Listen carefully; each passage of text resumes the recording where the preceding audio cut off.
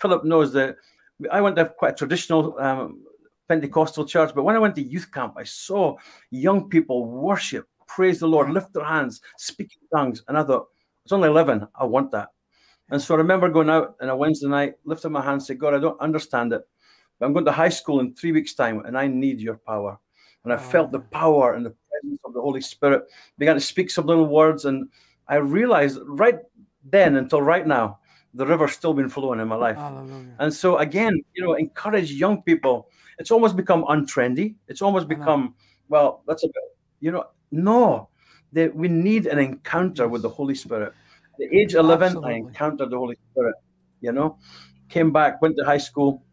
But in high school, I was never really sold out for the Lord. I never told anybody about Jesus. I went to the youth at church all weekend, but during the week, I wasn't living for the Lord.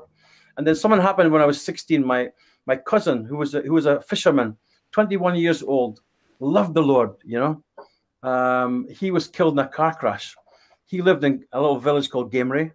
We've taken his fiancée home to Peterhead. Was that Jimmy West? Way home from Peterhead.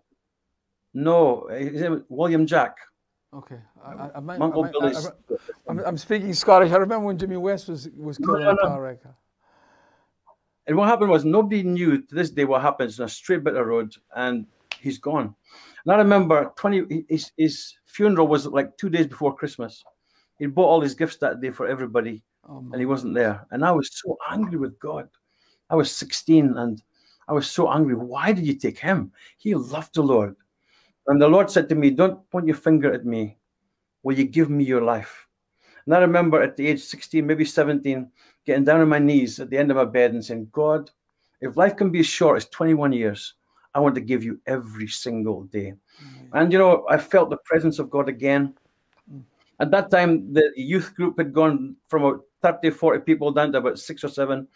Then the pastor in the next few weeks asked me, will you be the youth leader in church? I think you can be the youth leader. I was only 17. I was one of the youth, But I said, God, if you can help me in this, I'll do it, And honestly, over that next year, 2 years, God began to move in the youth. People come from Peterhead, everywhere, Banff, Gameray, Aberdeen, Sunday night. And we used to have, in the old days, we had a guy on a piano, Peter Dreisel on a piano.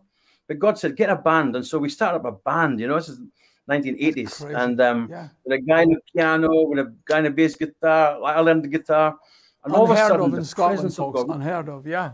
Oh, that was radical. And you know what? God began to move in the youth.